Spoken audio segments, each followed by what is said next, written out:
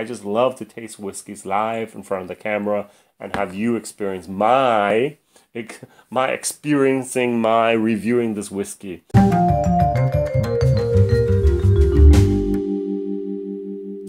Hi, WhiskyJason here. Whiskey from the viewpoint of an American in Germany. And today I have the third video about Temple Bar. I've done the traditional Irish blend, I've done the 10-year-old, and today it's going to be the 12-year-old. 40% single malt whiskey, distilled either November 2003 or 2004. I've seen both online. It was filled in the bottles 2016.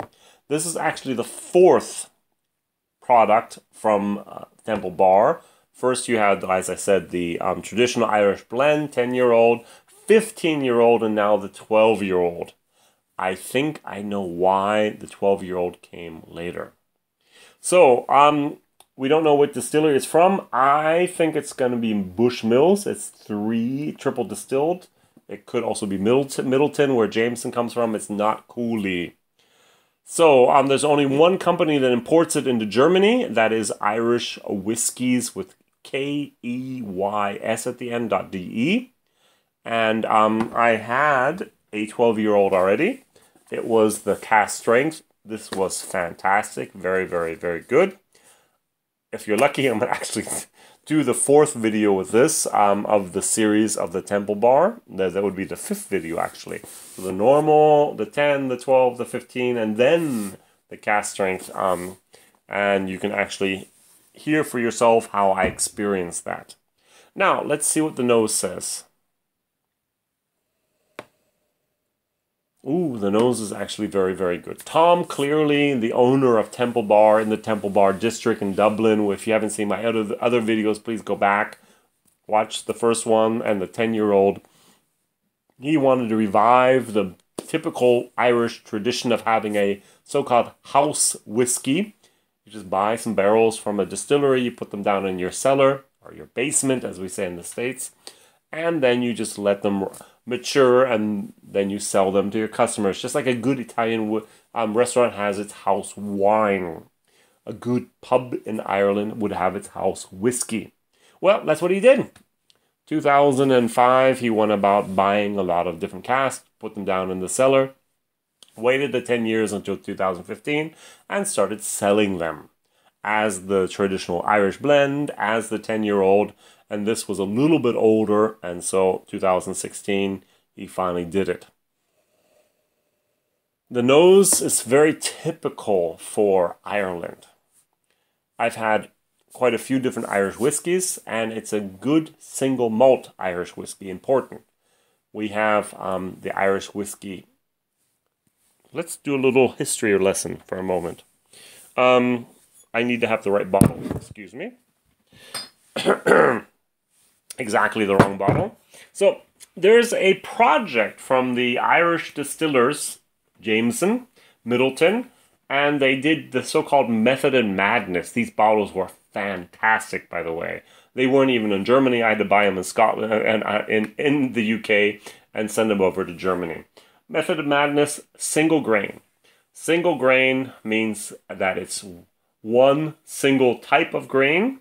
It could be corn, it could be wheat, it could be rye, and often it is barley. In Ireland, it would be then not non-malted barley.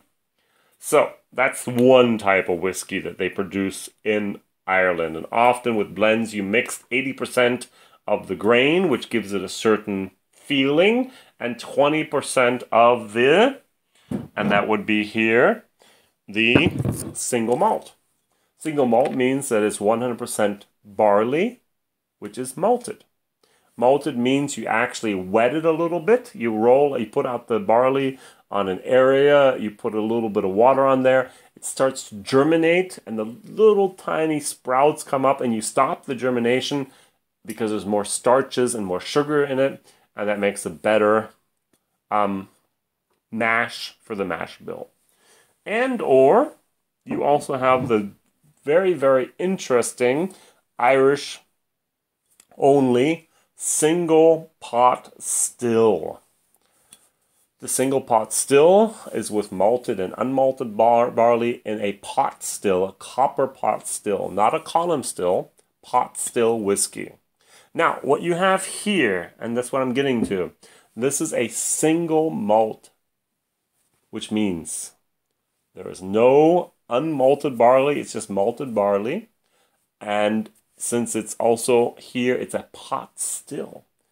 Column still means it runs continuously, and almost all the bourbon, if you look at Jim Beam or Maker's Mark or Jack Daniels or whatever else, there's almost always a column still.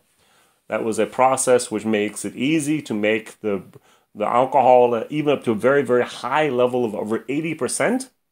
Pot still means you have this big copper pots. You know those from Scotland, and each and every time you put in the mash bill, you cook it. You distill it, which means the alcohol evaporates faster than the water. And then you have to take out all what's the rest. All that wort, I think it's called actually, also in English. And you dry it and you use it as animal feed. But it's a process, which means you have to actually physically take out, and it's batch for batch for batch for batch. This is pot still single malt whiskey. So it's not run through a column still, it's actually a pot still. And that does make it special, and that's a very, very typical smell that you have in your nose, which is very fruity. I explained it as such. I explained it as a Hawaiian 5-0. Not the TV show, but a tropical punch. Exactly, not Hawaii 5-0, Hawaiian tropical punch. So as a child, I had in the States, Hawaiian tropical punch. There's a lot of watermelon, there's a little pineapple, there might be a little mango in there. There's maybe a little coconut and so on. But there's a lot of watermelon. And this is like a watermelon with anise. Anise is what you have in ouzo. And then you have the barley. And this is basically what I have on my nose. I like it. It's very, very good. Let's see if the taste is even half as good as the smell. I hope so.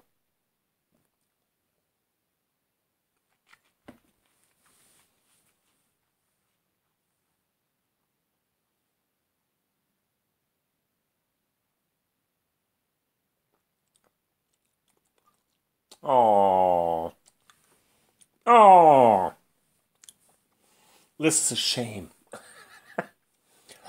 Now, I mentioned this in the other video with the 10-year-old. It really is a shame. The barrels. First fill, bourbon barrels mean they were used in the States, and they were used a second time in Ireland. This was filled in ex-bourbon barrels, which means it's been used at least 3 times, maybe even 4, 5, 6, 7, 8, 9, 10. There's no rule in Ireland or in Scotland which forbids using the barrels again. Actually, that's what they do. If you go to Glenfarclas, you have their their sherry, and some of these barrels have been in use for over 90 years. Amazing. And what I really have in the mouth is it comes into the mouth in a very, very sweet, nice, barley type of woody with a little bit of alcohol. And as I said before, the Hawaiian tropical fruit was there. But then the alcohol was a little bit there, and then the wood, the bad wood started coming. And I still taste the bad wood.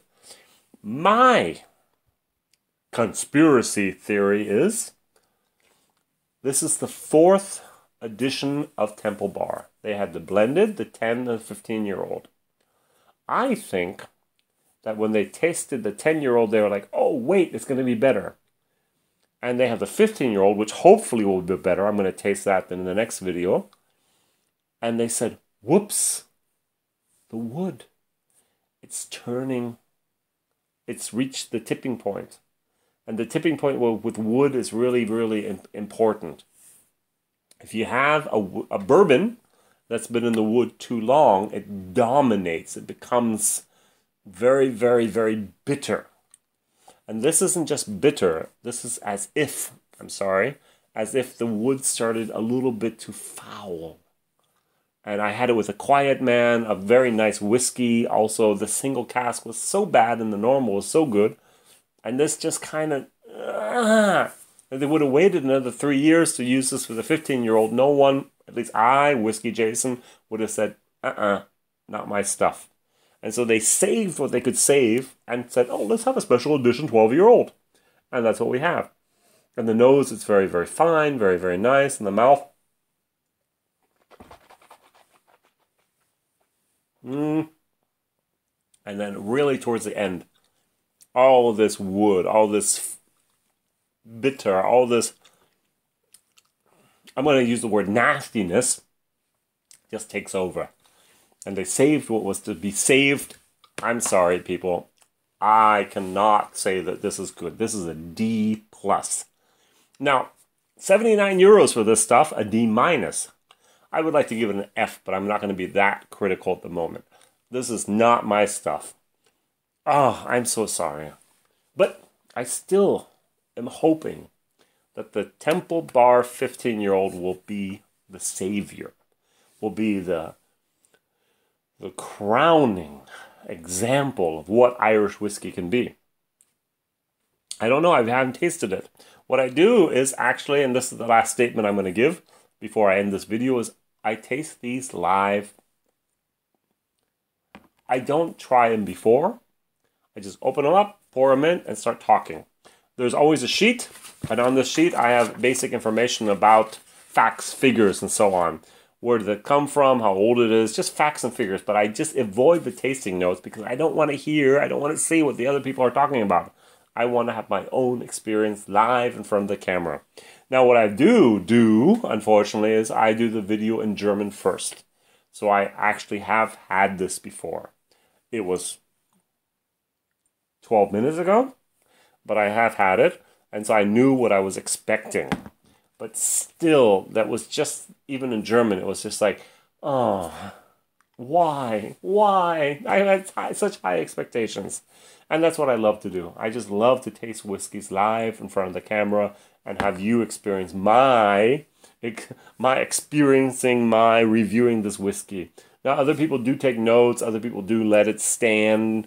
Let it sit for maybe 30 minutes and try different variations and put a little bit of water in there. And then they review it online. Not my thing. What I do is every single day, at least for the last 9 months, I think, I've put up a video online in German. And now I'm doing these in English on top of that because I want to taste the whiskey world. All right, so that's a little bit of the explanation of what I'm doing, why I'm doing it, and why this Temple Bar 12-year-old is not living up to the expectations I had for it. Thank you very much for watching. See you soon. The 15-year-old should be coming in a few days. Bye-bye.